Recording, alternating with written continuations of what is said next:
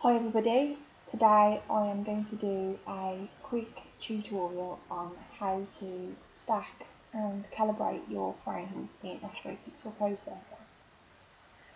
First things first, a little bit of housekeeping.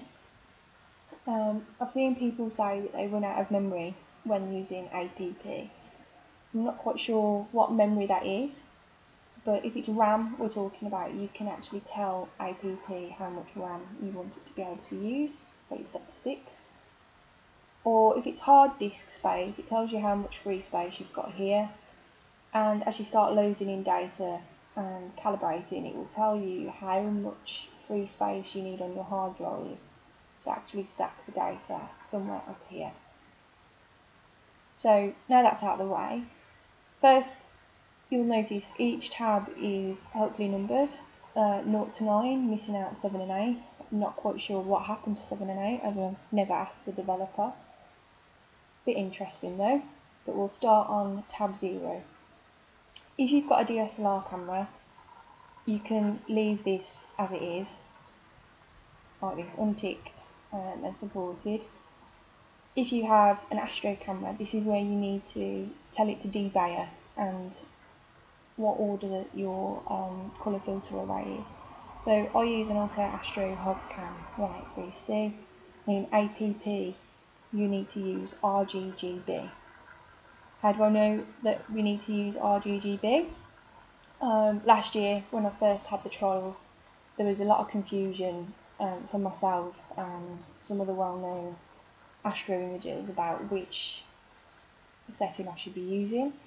I ended up getting in contact with the developer of APP and sending him a data set of mine, and in the end we came to the conclusion it should be RGGB in this program. I'm going to leave it as adaptive airy disk, and you know what I like about APP is when you mouse over things you get helpful boxes with explaining what everything is. Adaptive airy disk is a proprietary algorithm, and I think it's very, very good. I'm just going to tick Force Bayer CFA.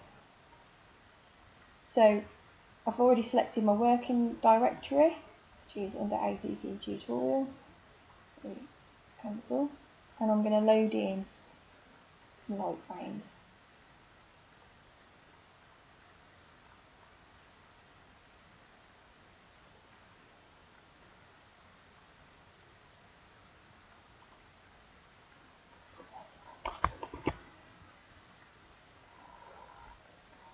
So all 52 lights have been added in now, and then I'm going to use a master flat and a master dark and a bad pixel map.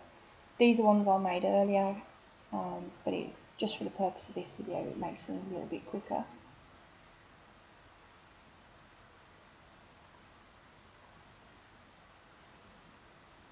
So we've got a master flat there, a master dark, and a bad pixel map.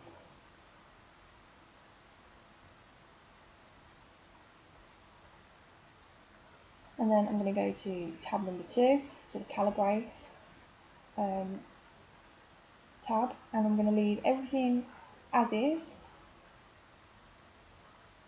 apart from if you're using an AstroCam which suffers with severe amp glow or electroluminescence at the side, then you want to tick this adaptive pedestal / reduce amp glow. Also, if you want to, I've already done mine, but you can create a bad pixel map during this stage. And then I'm just going to reassign masters to lights. If you were loading each dark in separately and each flat in separately, at this point you would select create masters and assign to lights instead. And now if we look at the bottom, we've got each light frame has got a master dark, a master flat and a bad pixel map attached to it. So next we're going to go to tab 3, leave everything as is and click Analyze Stars. This stage does take a little bit of time, so while that's doing that I'm going to press pause and I'll come back to you once they are analysed. So, apologies if you can hear the fan on my computer. This is quite an intensive process currently. You can see that we're using quite a lot of RAM. But once it's finished, it should be any minute now, we can move on to tab number 4, which is the register tab. Those bongs, well, ding dong, whatever, are just to draw your attention to the fact that that stage is finished. So if you've gone off to make a cup of coffee or whatever, you know that it's done and you can come back and carry on. So in this tab you can actually set a reference frame if you like, or you can just let it do itself, which I tend to do. So you just click start registration. It takes a little bit of time. You just let it run, and when it's done you should have all the frames registered, and it will tell you which one is the reference frame.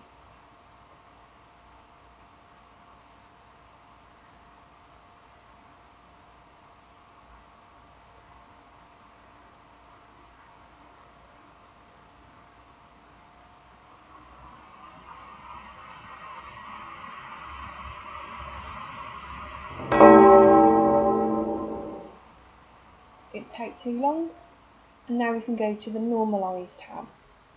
I always tick neutralize background. This can get rid of some nebulosity, so when we get to tab 9 at the end, it's important to calibrate the background again, but that will be on my next video. So just quickly before I press normalise, we can see what data we've got here.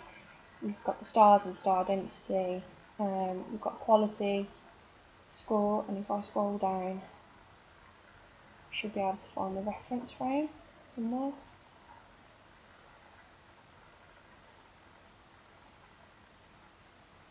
There, and that's the one with the highest score. So that's light number 50. So if we click normalise lights, now this does take a little bit of time, so once again I'm going to pause and I'll come back once it's done. So now that the lights have all been normalised, we can actually go to integrate. So we're nearly there with, getting our stacked image. So if you look under the integrate tab, there's quite a few different options. So I have taken to stacking all of my frames, and I weight it for quality. There's different options here, and if you hold the mouse over long enough, it does explain what they all are. But quality, it basically gives you the best result for sort of sharpness and noise levels, and you can choose whether to do an average integration or a median integration. I just stick with average at the moment, but what I do is I do outlier rejection, and that's to get rid of satellite trails, etc. Once again, if you sort of hold over, it does explain which one that you might want to use. I tend to use an LN MAD signal clip.